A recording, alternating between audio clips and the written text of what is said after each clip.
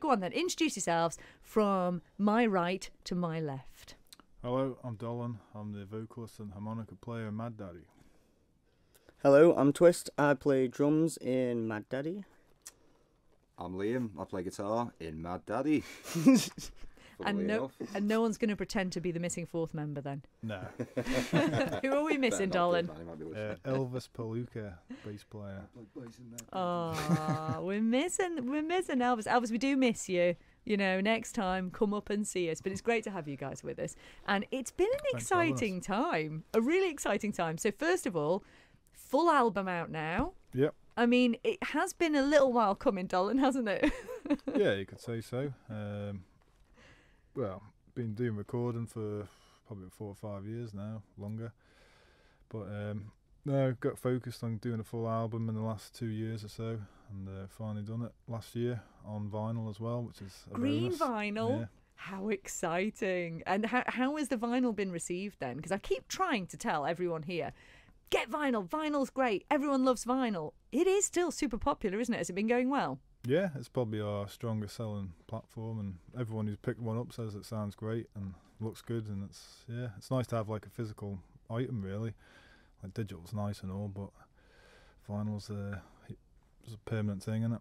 Well, because you do have a really sort of fresh and new sound, but also you do reference quite a lot of bands from sort of yesteryear as such. So to have that traditional format must be really nice. Yeah, definitely. It's feels like you're more a genuine recording artist now, like the old guys. Like the old guys. Oh, I love it. We'll come to how exciting it's been for you over the past year or so.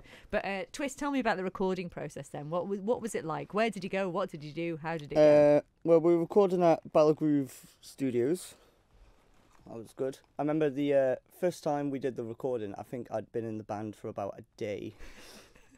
I think Dolyn just messaged me. He was like, oh yeah, well, we're there. He was looking for a new drummer, and I was like, oh, I'll give it a go. You know, not really played much of that stuff myself before. And he was like, all right, yeah, I'll give it a go. He's like, all right, we're recording tomorrow. Do you want to come down? I was like, what? So it's really just off the bat giving it a go. But that was really good. Second time was a lot more organised because we actually knew the songs before we were recording them. Weren't writing them as we were playing them.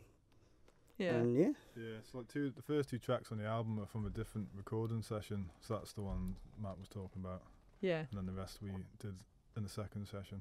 And it's quite, Liam, we'll come to you now, Liam, because it's a really sort of incendiary sound and loads of energy in there. Really raw, really kind of slightly kind of dirty sounding.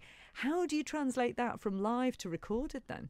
Basically just set up how we would set up live. I mean, the guitar was loud in the studio. Like, you know, your brain was kind of bouncing a little bit after a few hours of that.